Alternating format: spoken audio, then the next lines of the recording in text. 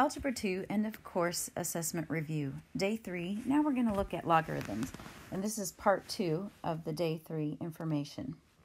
So first of all, let's just review how to rewrite a logarithm.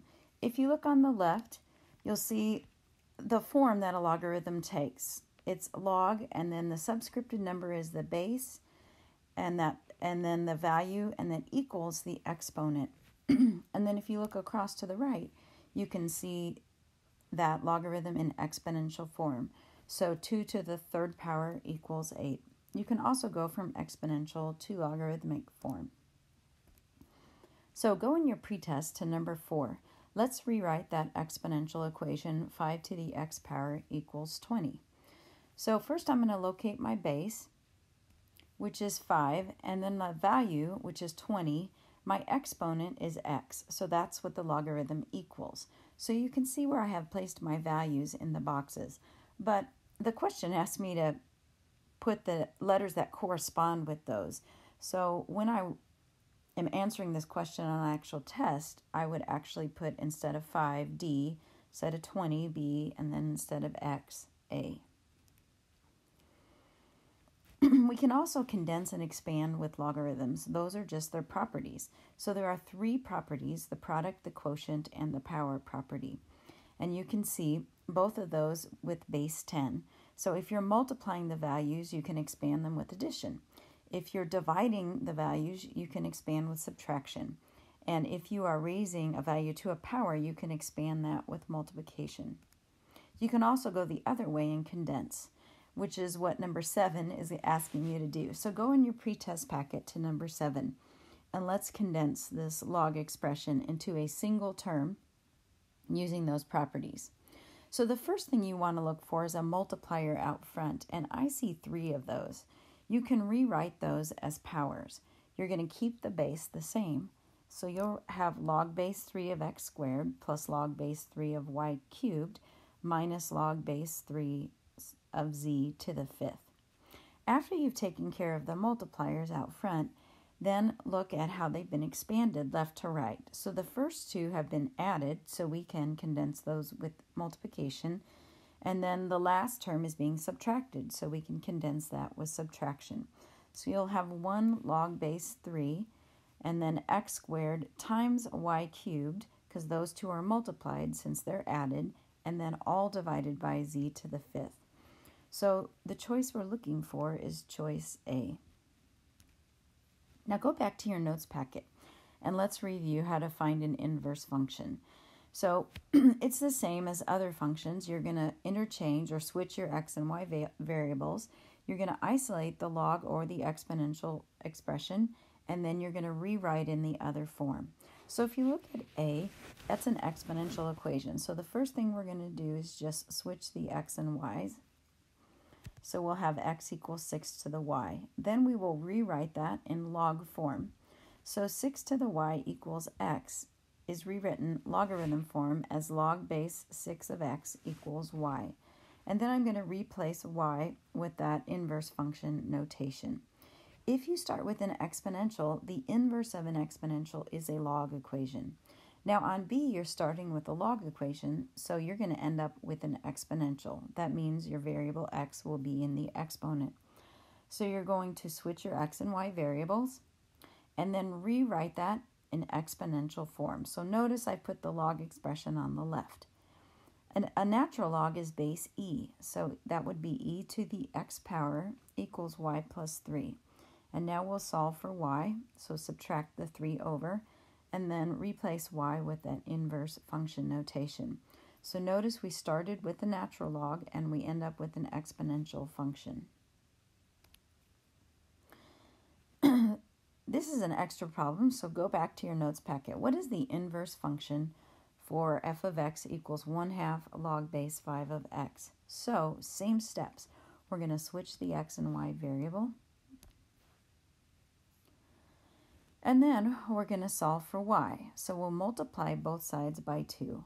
We'll get 2x equals log base 5 of y. Notice I've rewritten my log expression on the left, because then it's easy to switch it into exponential form. So that will be 5 to the 2x power equals y. Inverse function of x equals 5 to the 2x. Or I can break out that 5 to the 2, or the second power, as 25. So the choice we're looking for is D. All right, so we're talking about rewriting and then also the change of base formula. So if you look from left to right, log base of x can be rewritten using another base. In this case, the general form is c.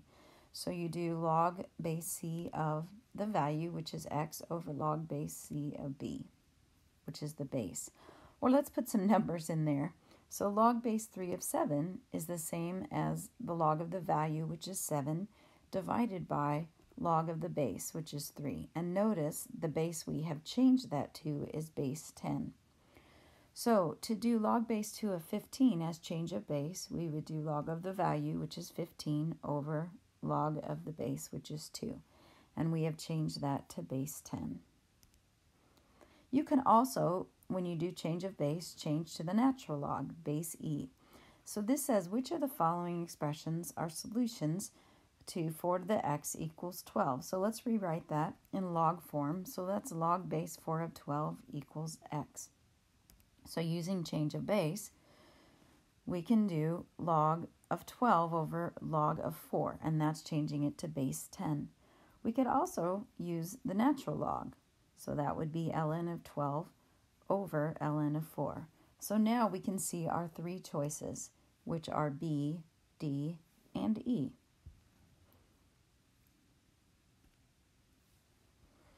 Now to solve log equations, we can either use method 1, the property of equality. So if we have one log base equal to another, we can just set those values equal to each other. Second method would be to change forms. So go to your notes packet and let's look at these four equations. 4 to the x equals 11. We cannot rewrite 4 and 11 as same base raised to a different power, so we're going to switch it to log form. So that would be log base 4 of 11 equals x, and then I can use the change of base to figure out what that value is. To 3 decimal places, it would be 1.730. Look at the next equation. Same thing, we can't rewrite 7 and 15 as the same base raised to different powers, so we'll switch to log form, which is log base 7 of 15 equals 9x. Notice to solve for x, after evaluating that log expression, I'm going to need to divide by 9, and I'll get approximately 0.155.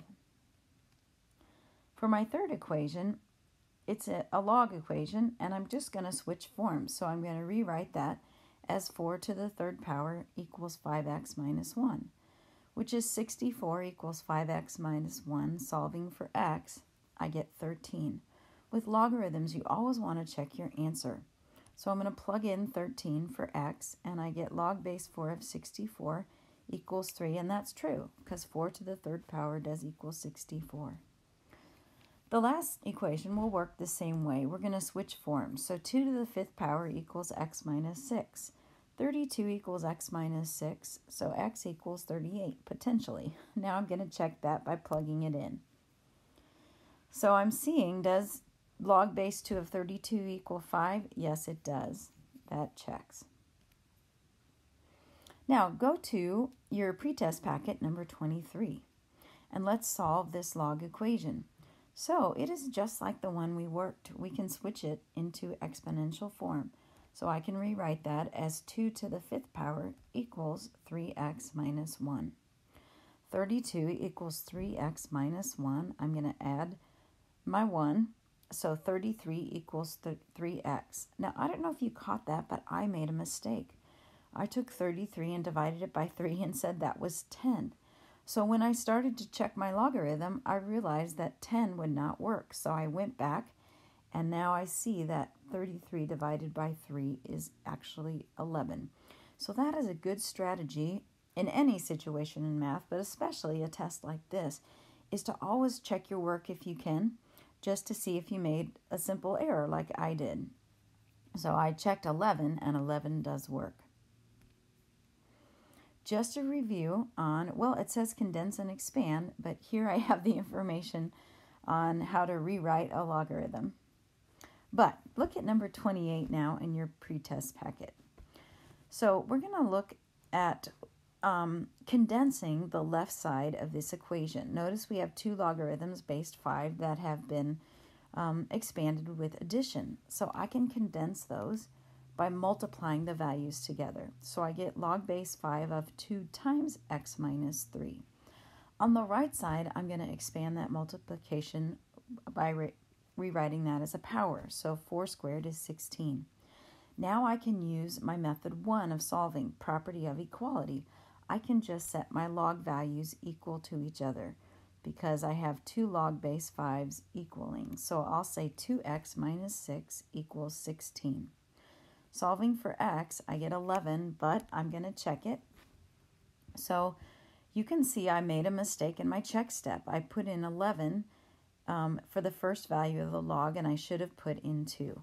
Once I go back and do it correctly, I can see that the left side of the equation does match the right side. So my answer is 11. All right, last problem. Go to number 31 in your pretest packet. So this problem shows up a lot, sound intensity of this formula, loudness. So the formula is L of I, or loudness, equals 10 times the log of the intensity of the sound over the initial intensity. And we will put in 10 to the negative 12 for that value. So we need to find rounded to the nearest tenth of the decibel, what is the loudness of a musical group that plays with that intensity. So I'm going to plug that number in. It's just in scientific notation, which is okay, for I, and then 10 to the negative 12 for I sub 0. Then I'm just going to grab my calculator, and you grab yours, and just do a straight plug-in the way you see it. And you'll see that that will equal about 98.3 decibels. All right, this concludes our Day 3 Algebra 2 and, of course, assessment review on logarithms. So you can go on to the next video on our Day 4 material.